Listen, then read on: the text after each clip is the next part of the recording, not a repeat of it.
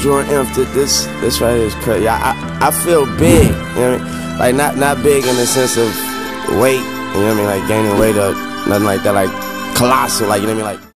Alright guys, before we dive into our arm workout and our kind of day in the life kind of video, this is a video we want to make for a while. It's about how to properly do a bicep curl, a cable curl, any kind of bicep curl. This one little trick will completely change the biomechanics of the exercise and ensure that you're doing it properly to get maximum benefit when doing it to really help grow those biceps. If you want nice peaking biceps, this is something that you have to do. As soon as I implemented this, I gained about 1 inch in my arms in about 4 months, which is incredible. I don't know if that'll happen for you, but this small change will make a big difference. So obviously the bicep is a pretty long muscle. If you have really good insertion points, it's gonna kind of come in from the shoulder all the way down to here. The better genetics you have, the longer this head will look. You'll see I have about 2 inches of gap here. Fortunately, I'm not overly blessed in that regard, but the longer, the better the muscle will look. Because the muscle's long, it needs to be stretched. So those half reppers, and we're using a PVC pipe here so I don't die out. If you're half repping like this, so I'm not stretching that bicep at all, I'm just working that peak portion, which isn't what you want. If you're overloading, that's another option, but all in all, you wanna make sure you're doing this exercise properly. So you wanna make sure you bring it down, right, to here. But this in itself is probably what a lot of you are doing, but this is not a full range of motion rep. Even here, this is not a full range of motion rep. What you wanna do is really drop those shoulders. Don't let your traps kind of have a lot of the load and a lot of the burden and be under tension, but drop them downward. So you can see here, now my bicep is in complete control. Now, once again, you wanna be careful with those elbows, because if you lift them too much, you're gonna bring in too much of the shoulder. So first and foremost, drop those traps, have this down by its side, have it nice and extended, but not to where your elbow's locked. And you can already see how much longer and extended my bicep extension is, So you can see it's extended all the way down and it's engaged.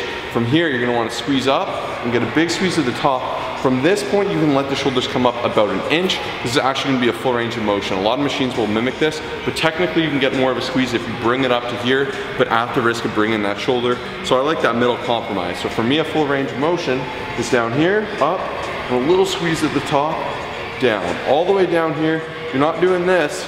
You're coming nice and low, and as obvious as it seems, it'll surprise people, and let that bicep head stretch out. This little portion right here is money. That's how you're gonna grow this bottom area and make it look like you got some thick arms. So let's demonstrate. So this is what I was doing before. Josh actually gave this tip to me. He's like, bro, you gotta check this out and try it. It's gonna change your training routine like crazy. So basically, I would just go like this. You know, you are firing up the biceps, but you're not doing too much. You think you're doing a lot, but you're not, right? And I made that same mistake, but the second I dropped my shoulders backwards, really postured myself, retracted my scapula, and allowed myself to go up, squeeze, and then go all the way down, it changed my training like crazy, a lot more intense, a lot more bicep engagement, and I feel like my arms are growing from that. Nice, all the way down, repeat. So you guys gotta try this out. As Kyle said, changing from doing this and having everything outward to just this little kind of micro rep, even if you're doing full range here, versus putting all the tension on the bicep and dropping it down like this, keeping your elbows tight to your side, elongating those arms, and then stretching up, and then lifting those elbows just a little bit of 1 inch, get that final contraction.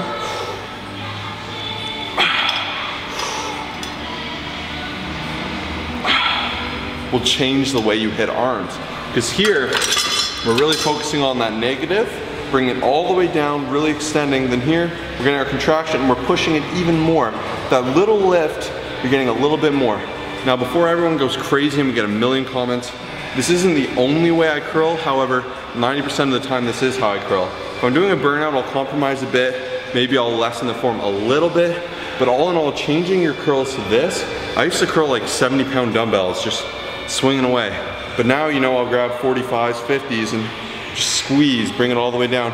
Because the second you put a lot of tension on that trap, you're just doing this smaller rep because it's lifting it up from there and it allows you to swing more. But when you drop it dead, that's all your arms. So just try that at home. Drop your traps down and then just try that and you're only working that arm. Implement this, let us know how it goes. So guys, this works best for cables because you can have everything by your side. With the dumbbell, there's obviously issues, especially if you start with a little bit of supination, it's gonna hit your sides. So you kinda have to start in front of you, but you wanna apply as much of the principle as you comfortably can to the exercise. You're not gonna always be able to do textbook form on every exercise, deadlifts, when you're getting into that crazy 98% plus range of your PR, it's gonna break down a little, but if you guys are practicing and trying to do things to the best of your ability, implementing in the rest of your workout, the results will show. So you guys will probably see with the hammer curls, I'm leaning a bit forward because my sides, my thighs are too big for me to drop the dumbbells like that, so I'll lean a bit in. But guys, this is a great thing you can do. Be conscious of what you're doing, really focus on bringing it down, working the negative, and really focus on maxing out that squeeze at the top. Squeezing muscles is growing muscles, guys. I'm gonna show you guys our full arm workout. Let's go.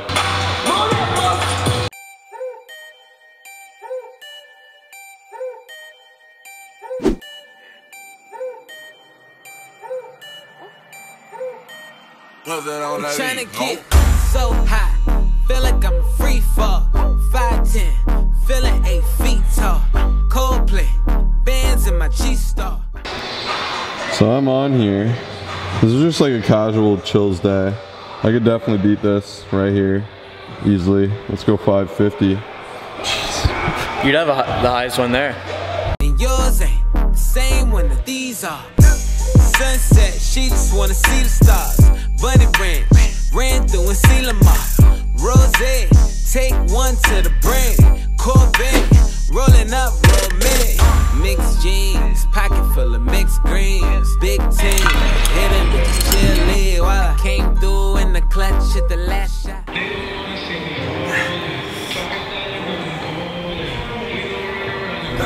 So now we're gonna go get our favorite meal, shawarma. Out here at Amazing Shawarma in Scarborough. This is the best shawarma around. You guys gotta check it out. Get ready.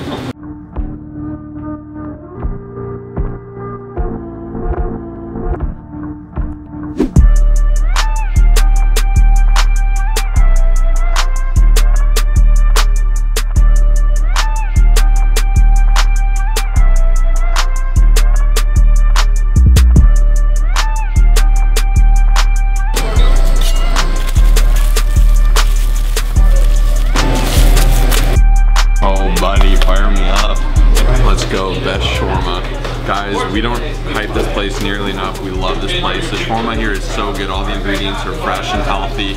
It's our personal spot. We probably eat here like 3 or 4 times a week. It's way better than a burrito. If you haven't had a shawarma, you have to try one. And if you're in Toronto, you gotta try Amazing Shawarma. We'll show you what it looks like on the inside, but let's dig in. Oh, look at that. All that meat right there. Macros are pretty freaking dang good. There's so much protein in here. Like, we literally just came from the gym and we're gonna have this post-workout. There's a lot of veggies. There's tomato. Josh is laughing at me for some reason. Pretty freaking dang good, bud. Pretty freaking dang good. And it's just overall fantastic. So take a glory bite, bro. Yo, do you guys think Kyle should bulk to 200? We're having a debate. I've never been 200 pounds. I've been 190, so we're debating.